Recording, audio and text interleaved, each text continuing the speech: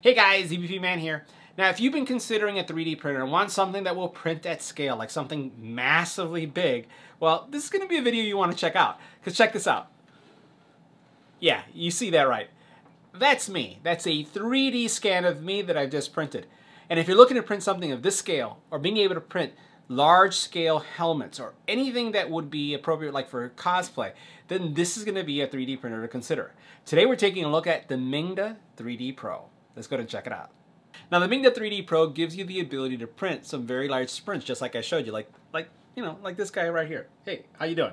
And this is going to be great not only for printing full piece prints that you're looking to print, but it's also going to give you the ability to print things for sizing purpose. So that headshot that I just did, that was a 3D scan of my head or my upper torso. I actually use this to size prints for me.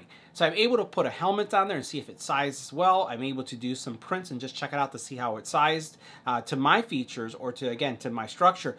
And it just gives you a sense of how large this build plate is.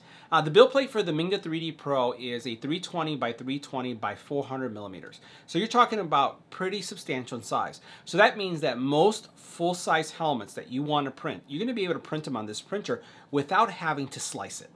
Now, in addition to having that large build plate that we just talked about, this printer also features a direct drive dual gear extruder. Now, controls and navigation, no dials in this case. Basically, what you're dealing with is a touch screen that's going to allow you to navigate all of the controls really easily. Now, there are not a lot of options, and it's a very simple menu system when it comes to all of your adjustments.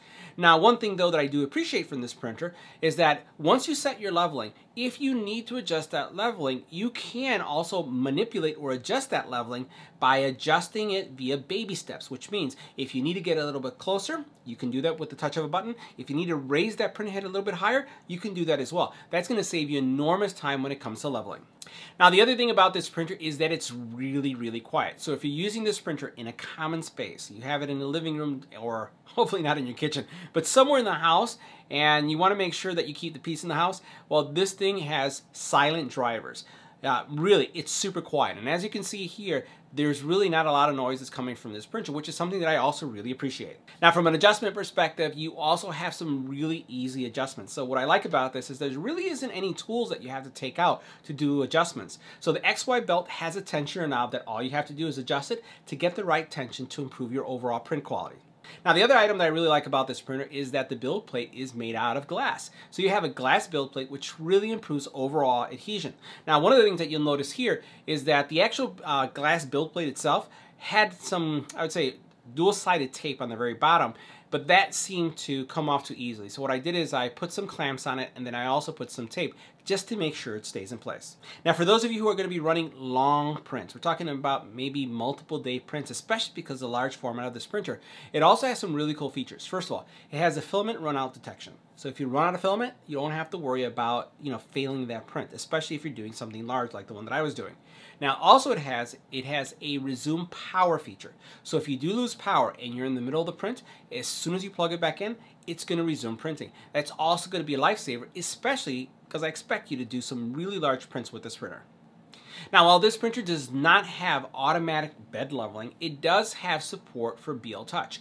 And one of the things I really like about this printer when it comes to the BL Touch features is that it's already built in, which means that all you have to do is print out this adapter that is available for download, and you can literally plug in the BL Touch without having to solder any wires. All the wiring is there, everything is ready. All you have to do is add it, flash the firmware, and now you have a printer that supports auto bed leveling. Pretty cool. Now, before taking a closer look at the prints that I was able to generate with this printer, I wanted to highlight one other fact. First of all, this printer does support a wide variety of print materials. So you have PLA, ABS, and TPU. So you have a lot of flexibility when it comes to overall print. Now, as we take a look at this first print that we have here, this was printed with no supports. And overall, I was really happy with the printer. There's some adjustment though, and realize that every printer requires tweaking. So this is using some of their standard settings, and I can see that there's some opportunities for adjustment. But for a first print without any adjustments, this is what you can expect. So take a look at this. Take a look at how clean this is right here. We'll see how the bottom layer here looks really good. I have some cleaning up that I can do right here, and then you can see on the side here some failures that with some tweaking I would expect that this will get a lot better. Also at the bottom here you can see the chin area. I've run this print before without any supports, and I've had successful prints where the chin area here has no issues whatsoever. Now if we take a look at that first layer, you can see right here the first layer did come out pretty good. I have some small defects here on the side, but I'm overall really satisfied with that first layer print. And again, overall, when you think about it, there's some little things that you can tweak, but if you look at how smooth things are, even on the top here, I think it did a good job here and in the forehead and in the nose area, but there's some tweaking that can be done. Now the other thing I printed, and I wanted to see if it could do this again without any tweaking, was this katana. And this is one of those expandable katanas that you can just flip out and it will just expand in this area. And I've seen a lot of this showing up in a lot of the boards. And overall, you can notice that I have a real nice rainbow filament. It did a really, really nice job in this print. But what it did do is it kind of failed in the expandability area. So I can see that I cannot make it just expand as it should, but I'm sure this could be solved with some small tweaking of the actual, again, printer settings. But I'll play more with this just to get this going. Now, the last print I wanted to share with you really illustrates how large this can get. So I'm going to just put this right here in camera. And I did a 3D scan of myself using my Samsung phone. So I did a scan, and then I basically saved this as an STL, and I wanted to run this to see how it would run. Now, this was almost 2.5 days to print, right? And the amazing thing about this is that the infill is probably no more than 5%. So this is very hollow. Let me tap on it.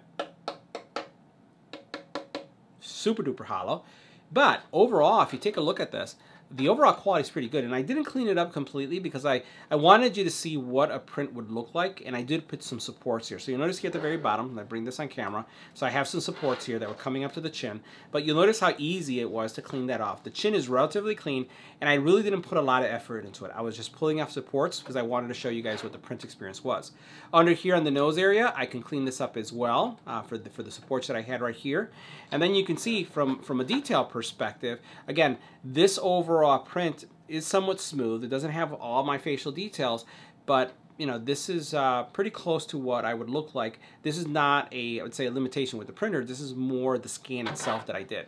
On the very top here, again, there is very little supports on this. You can see how the finish is on the very top. Some of this is due to the actual scan itself because I probably didn't do a really good job of getting it on the top, but this is what you can expect. I'm just going to rotate this a little bit.